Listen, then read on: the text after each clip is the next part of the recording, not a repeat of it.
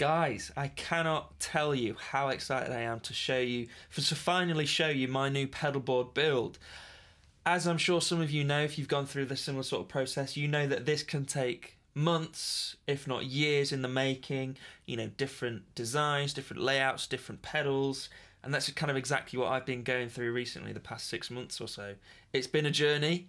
You know, like I said, there's been lots of different design layouts and different ideas going on, but I am so happy where this has ended up. This is by far the biggest and best pedalboard I've ever used. But not only is it, you know, the biggest board, not everyone wants a big board, but this is actually also the most efficient board I've built too. The signal path going through this board is really clean, if you ask me, considering how many pedals are on here. So I'm really excited to get into it. We are going to do that. We're going to go through some tones, the signal path, like I said, a few of my favourite stacking combinations as well. But first of all, a few housekeeping rules. This build would not have been possible without Rich from Alder and Ash Pedalboards, who made the pedalboard obviously, and also Phil from Pedal Patch UK, who provided or basically sorted me out with all the, or 90% of the patch cables on here. Both of those guys did give me discounts on their stuff if I did videos on them, so bear that in mind. Similar sort of story with the pedals on here as well.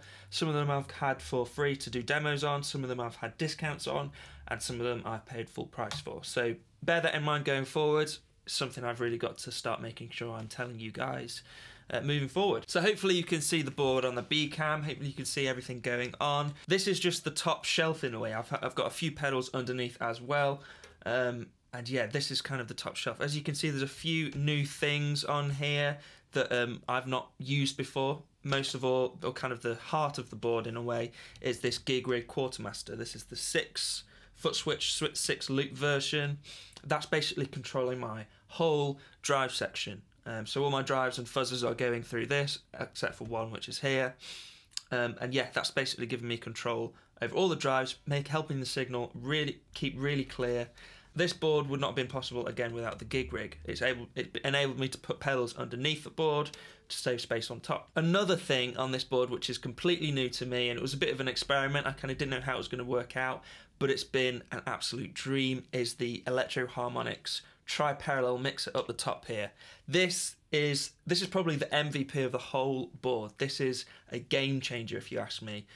So essentially it's a 3 parallel loop pedal, so you can kind of mix together 3 other pedals in parallel. So in the loop, we'll get into this a bit more later, but in the loop of this I have the DD200, the Walrus Slow and the Chase Bliss Mood, and it basically allows me to create like the sort of sounds you've never heard before really. It's really exciting. So first of all, a little bit about the board itself. This is a Taylor Pro from Alder and Ash. This is a 24-inch by 14-inch, so a little bit, it's a similar sort of size to a Pedal Train 2, but a little bit deeper, 2 inches deeper. And yeah, it's plenty big enough for me. This is, like I said, easily the biggest board I've ever had. I've gone for walnut and blue Tolex for the actual board, and I think it looks awesome. And then for the case, it's actually stood on the case, so I get a bit of extra height for the camera angle. But again, it's awesome case. I've got a blue Tolex and black tweed case, and it looks sweet. I'll put up some pictures later. And if you ask me, it just looks so classy. Alder and Ash, in my opinion, are making some of the best pedal boards, if not the best pedal boards around at the moment. Definitely go check out Rich and his work. Great stuff. So let's have a quick look underneath before we get into some tones.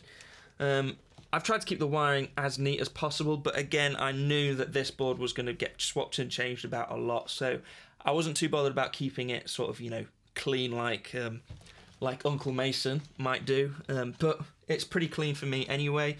So under the board we have a few pedals. We have my Spruce Effects Fuzz Face, Mythos Argo, Cali 76 from Origin Effects, and finally my RYRA Klone there as well. So, and they're all going through the Quartermaster as well. So the whole board is also being powered by my True Tone One Spot Pro CS12, as well as a Chox 4, which is up here. I don't think that camera angle is picking it up, but I'll put some pictures. Yeah, and that's basically underneath the board. And I guess that leaves us onto some tones and the signal chain. First of all, we'll go into some signal chain. What I really like about the older Nash board as well is we also have ins and outs on the side of the board, also a kind of a power in as well on the side of the board. I never really appreciated how clean that would help make the board and allow me to place, you know, for example, the first pedal in the chain not near somewhere where I needed to get a jack to. So that was really, really useful. So we're going into the board on the side from my guitar, going straight into the quartermaster. Loop 1 of the quartermaster is the fuzz face underneath because it really likes to be the first thing in the signal chain. Then we have the Mythos Argo, then the Cali 76, then the Hudson Broadcast up here on the top so I can get to the extra foot switch if I want to. Then the Browne Amps Protein, again on the top so I can get access to the 2 different sounds. And then finally the Klone, which is again underneath the board. After the quartermaster, we're going into the Hamstead Odyssey, which I've fallen in love with again. This is actually a great pedal for stacking fuzzes and other drives into it. It seems like it's got a lot of headroom going on, and it sounds great. I'm using this as a bit more of a high gain option, but this also might be a spot where I'm swapping and changing stuff out, just in case I've got like an overdrive pedal demo coming up and I want to get to know a pedal. Then after that, we're going into the tuner. Now, admittedly, the tuner is a little later on in the signal chain than I would prefer, but it's honestly been fine there because I wanted to use the buffer that's in the chromatic tuner from the TU3W. I wanted to use the buffer because I like the buffer in it. It had to be a little later on after the fuzzers, so that's kind of where it's worked out best. After the tuner, we're going up into the Jam Pedals Ripley 4, which is where I'm getting all my modulation from. I'm not a big modulation guy, but when it comes to modulation, this pretty much covers all my needs. We have a, I think it's a 2-stage phaser, so it's proper pulsy, like a univibe sort of thing, really nice, and then a chorus vibrato. Usually I'm leaving it on the vibrato side, but currently I have it on the chorus set quite subtly. After the Ripley 4, we're going into the delay Llama. Again, another jam pedal. This is my favourite analog delay to date. It does simple stuff, which is pretty much what I'm using it for, but it also does get crazy if you wanted it to. Then we're going into probably my favourite pedal on the board, the tri-parallel mixer. This thing is legit, like I said earlier. We've got the DD200, the slow and the mood in there. We'll get onto it a bit more in a second, but it allows me to run the mood and the slow 100% wet as well, which I really, really enjoyed doing, and then mix in dry signal either with the DD200 or with the dry volume on the tri-parallel mixer. And it's basically allowed me to create my own reverbs using the slow and the mood, kind of combine what I like about both of the pedals and sort of, yeah, create my own sounds, and that's been just the best fun ever. And then finally, out of the tri-parallel mixer, we're going into the Flint, which is, yeah, a faultless pedal in my opinion. It's become a serious part of my rig. And then out into the Victory V40. That's pretty much the whole signal chain. By the way, the Strymon favourite switch or whatever is connected to the Flint, obviously, as well. So yeah, this is a hefty board, but it kind of makes sense in my mind. You know, it really came together quite naturally over a few different trial layouts and trial signal paths. This sort of presented itself to me in a weird sort of way, and it's been just the best. Like I said earlier as well, the signal path is actually really clean as well. When everything's bypassed, when everything's turned off, the signal chain is only going through the quartermaster, these 2 pedals, and then the 4 pedals on the top. So it's really only going through, 7 pedals? And most of those are true bypass or have got really good buffers on them anyway. So the signal path is really, really clear. The quality of the cables from Pedal Patch as well has really helped keep that signal path clear. Those solderless cables from Pedal Patch were really, really great to make as well. I had no problems. Every single one worked first time, which was, you know, I wasn't expecting that at all. I was expecting, you know, to have a couple duds, but I plugged it in for the first time and it instantly came to life. And I was like, this is just awesome. It really was just a really great experience for making this board. All right, let's get some tones. That's what we're here for. I'm playing my Telecaster because I've not been able to put it down recently, and it works really well with these pedal choices here. The amp is also completely dry. I'm not using any reverb from the Victory or the Boss Wazza Tube Amp Expander. All the reverb I use now is from the Flint. It's got the best spring type I've heard, at least in a digital pedal, so it's kind of everything's coming from that. First I'll show you what it's like without the Flint, and then we'll switch on pretty much for the rest of the video. So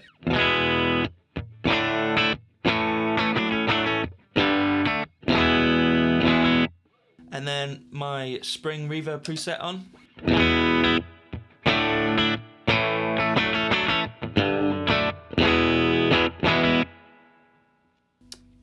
And then first pedal in the chain. Like I said, is the quartermaster, but the first in the loop is the fuzz face. Let's give it a go.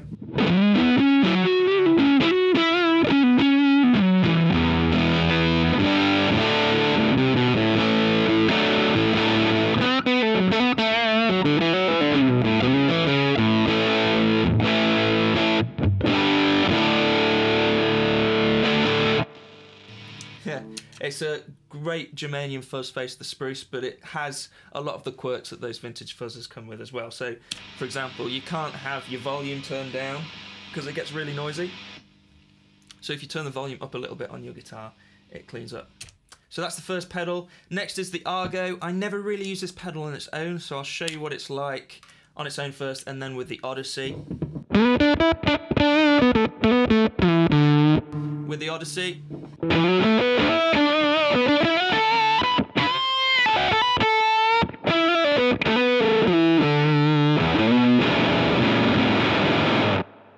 Filth. Where those two pedals are stacked together, that's such an awesome synthy, glitchy solo tone, Octavia thing going on. One of my favourite things to do with these two pedals is actually use it in quite a non-traditional way and use it for riffs and stuff. Usually for octave stuff you have it on your neck pickup, you're playing it with, you know, lead stuff. I love having it on the bridge, playing some fat chords. It just sounds filthy.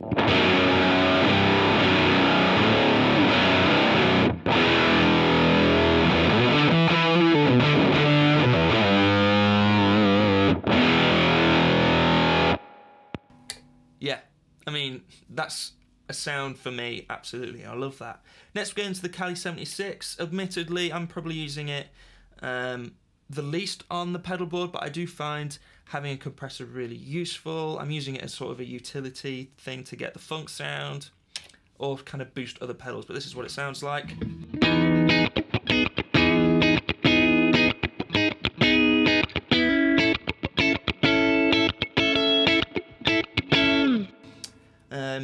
Yeah, that's probably set a little hot actually. I've probably adjusted it by accident inside. But that's the compressor. Sounds great with the Broadcast, which is next. The Broadcast is running on 18 volts, as is the Cali 76. And they sound great together. So this is the Cali 76 and the Broadcast.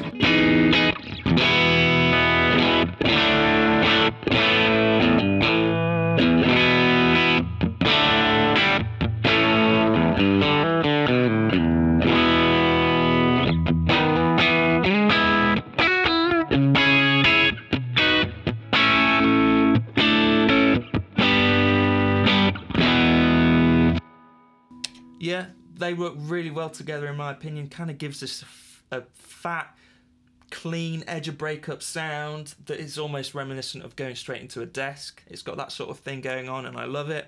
Next, the Broadcast by itself. This is another sort of MVP of the whole board in a way. It's a real, makes me feel good to have this on a board again. It's been a while since I've been able to fit it on and I've basically not turned it off. It's been awesome.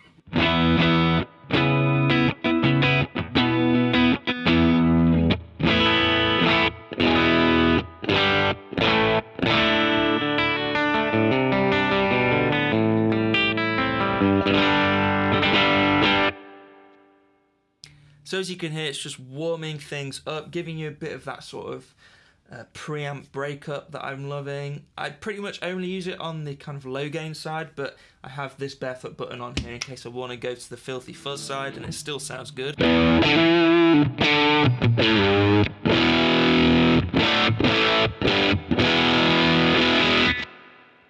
So yeah, don't use that sound too often, but it's there when I need it, and I love it. Next we're going into the Protein. I've spoken a lot about how much I love the Protein. It's awesome to have it on this board as well. These are the two sides. We've got the blue side.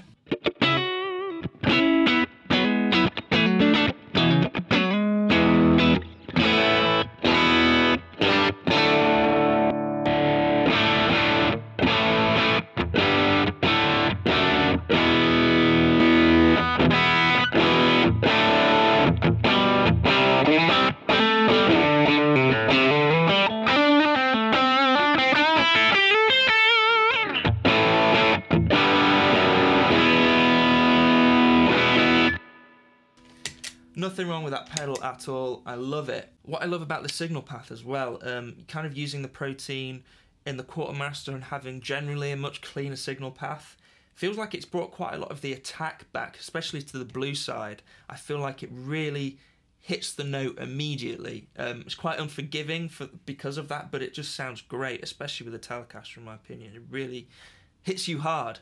It's awesome. Next, and the last pedal in the looper, we have the Klone. I'm really using this as my solo boost. Don't often use it on its own, but it still sounds good.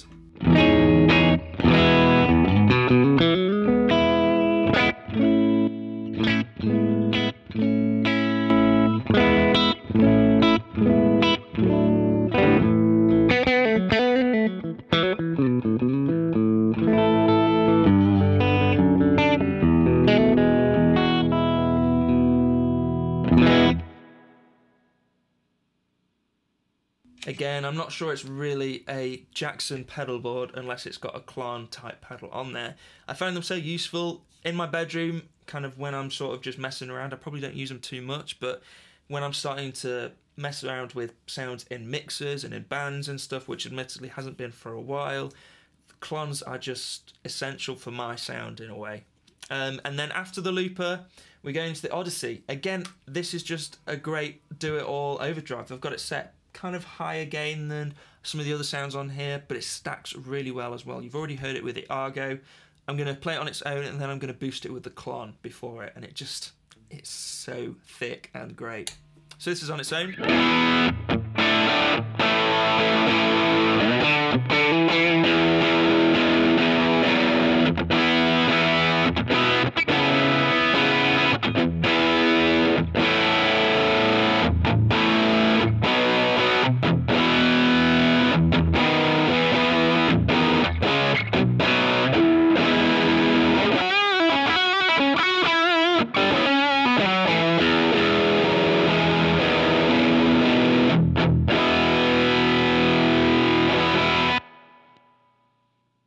It's been a while since I've had a board that gives me the option to go that high gain, and it's been a lot of fun. I've not messed around with gain like that for a long time, and it's been great. Next up we have the tuner, which works out well because I was going out of tune. The TU3W, I've been using it for a long time. I know a TU3 or a TU2 would be just as good, but I do think the buffer in this sounds great. So the buffer's on and it's helping drive the signal path and keep it clear. Next up we have the Ripley Fall. Pretty simple. I kind of use it mostly for vibrato, but it's on chorus at the moment. Let's put it to vibrato. I'll show you how I would usually have it set. Maybe with a bit of love from the broadcast.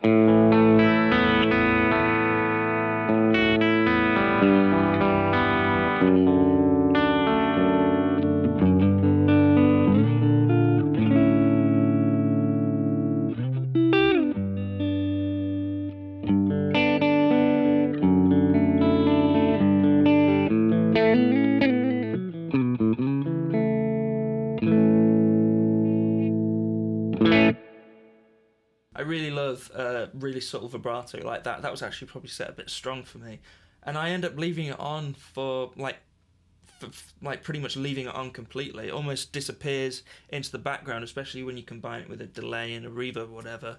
And it just gives you a little bit of movement in the sound that I love. I'll show you the phaser as well. I don't actually use it too much, but it still sounds cool.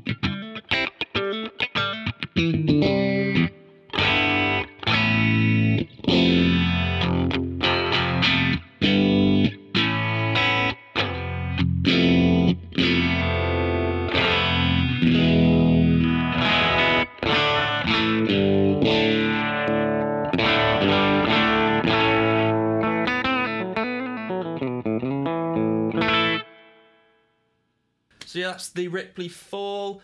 Super analog, that pedal. Almost too analog for its own good. It does change the tone quite a lot, but I kind of love it for it. It's kind of lo-fi, especially when you're on the vibrato setting. You can hear it change the tone quite a lot. But that's cool, I still love it. Next we're going into the Delay Llama Xtreme, my favourite analog delay, and really, I'm not getting the most out of it because I just love it when it's set simply, but there are some cool sounds in here as well. So this is how I have it set all the time. I want to bump up the level a little bit.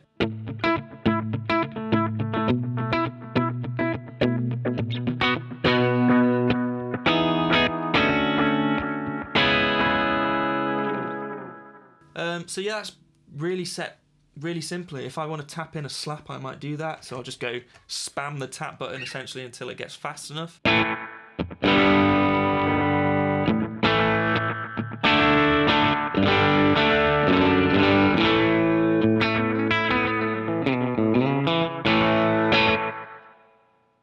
If you've seen my demo on this pedal, then you'll know it does do some crazy stuff as well. Let's see what this does.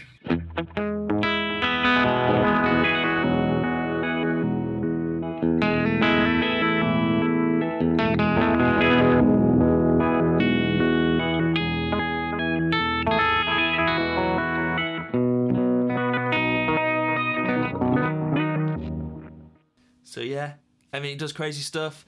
That I don't use that too much, but when you start combining it with some of the more ambient stuff on here, it gets pretty sweet. Talking about ambient stuff, we're on to the tri-parallel mixer and these three beauties here. I talked a little bit already about how much I'm loving this, but essentially, especially with the slow and the mood, it allows me to create my own reverb sounds. I love the slow, for example, but there are a couple things I don't like. I'm not a big fan of the top end. It doesn't get quite loud enough for me. The problems of that are solved with the tri-parallel mixer. And again, with the mood, I'm a big fan of it, especially the reverb sound, but again, it's really only a top end thing. So combining the low end of the slow with the top end of the mood reverb is just a killer sound. And then if I want to add in a bit of my dry signal with delay, I've got the DD200 in loop 1.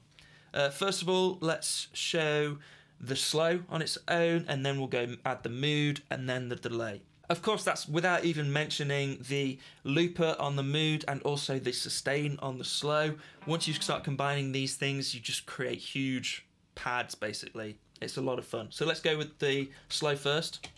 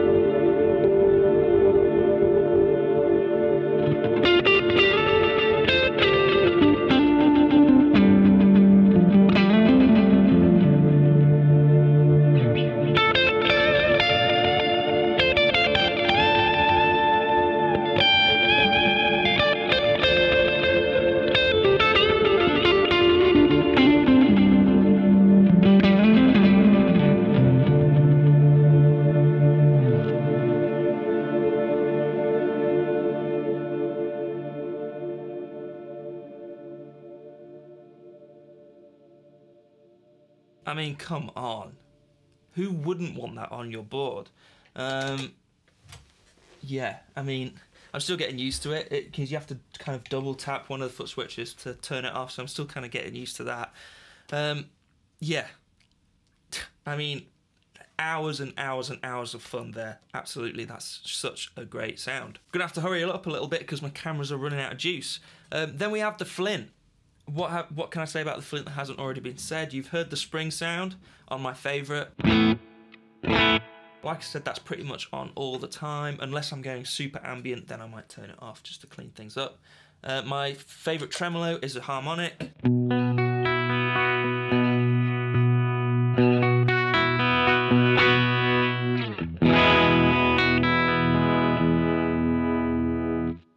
Super simple. And then with my favourite switch, I can access a whole other bank of presets. I have I think it's a plate, a much bigger sound.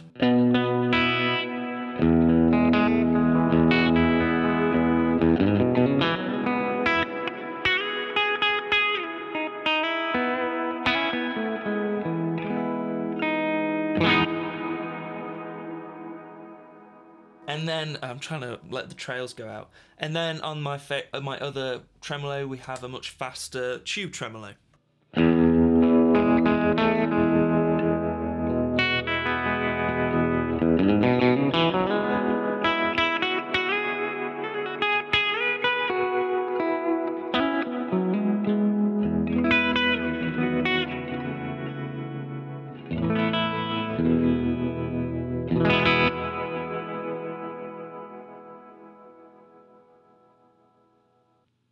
So yeah, it kind of goes without saying how psyched I am to have a board like this. I understand how lucky I am to be in a position to have access to this stuff and, you know, good friends in the industry to help me out with, you know, putting this together.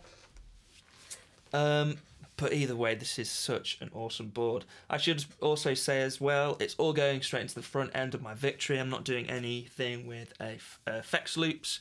It's a mono signal path as well. I'm not going stereo to 2 amps. It's really as simple as you can get in a big board. You know, we've got a few different things going on. And I'm just so excited. I'm excited to get to know these different sounds a bit more. Tri-parallel mixer is a game changer. If you want to see a video on the tri-parallel mixer, let me know.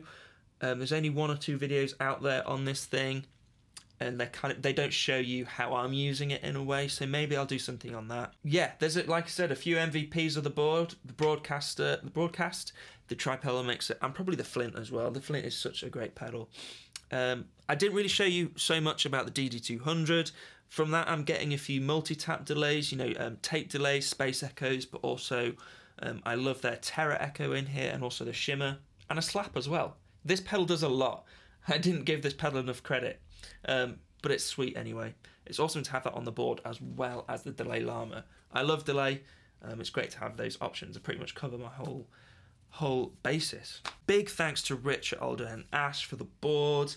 It's insane. It's insane. I hope you're watching this video, man. You've really helped bring this kind of dream to life. Same with Phil at Pedal Patch UK.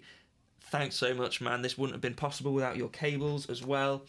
It's been sweet to kind of do this, and I filmed a bit of the build process, but it kind of honestly was stressing me out.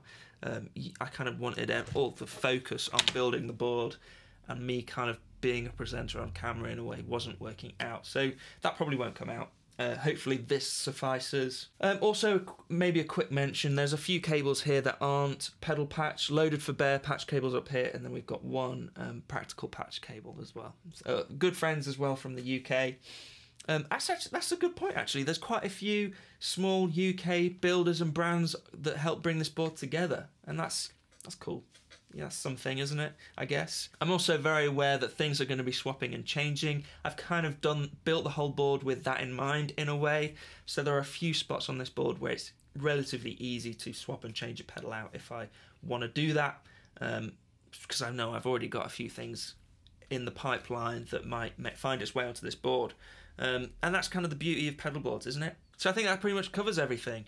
I'm so excited about this board. I don't know if you guys can tell. I'm going to turn the cameras off now and probably play for another 5 hours. So yeah, thanks guys for sticking around. I hope you like the board as well. You're going to probably going to start seeing this a bit more through demos and stuff like that. You know how it goes. Thanks guys for watching the video. Stick around, maybe watch some more videos, and most of all, please subscribe. That'd be really awesome, and put a like on this video. Thanks guys, and I will see you in the next video. Cheers.